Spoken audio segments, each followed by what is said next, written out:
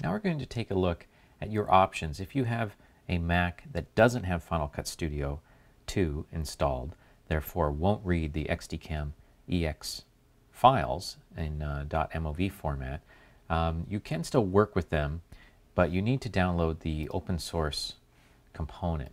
So just Google search for it, and you want to search for Parian XDCAM open source component.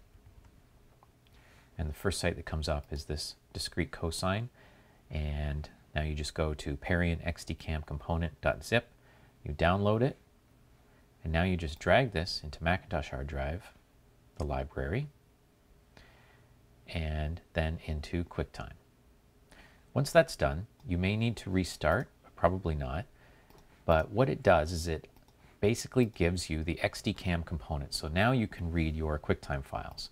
So before, you may have only heard sound and seen a black image, but now you can go in, and I'm just looking at the actual card right here, go in and look at your .mov files, and now you can actually play them.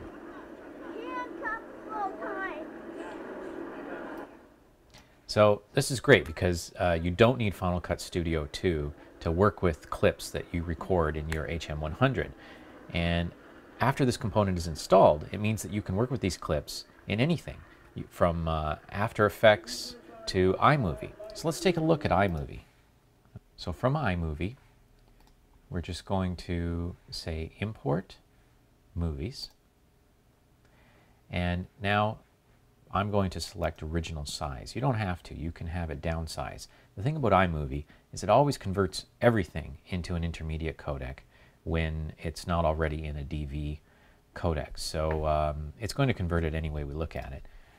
But let's just now navigate to our folder here, Untitled, that's our SDHC card, Private, JVC, CQAV, Clip.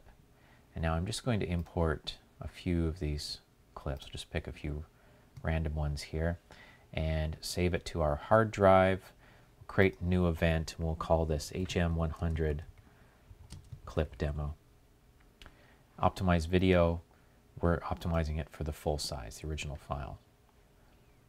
And we don't want to move them, we just want to copy them. So we want to leave them untouched on the card.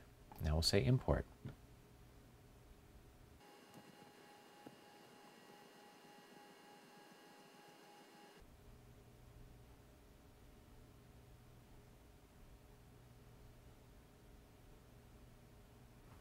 There we go. Now we have some clips, and we can work with them in iMovie. And these were all shot with the HM100. There's one of our clips right there.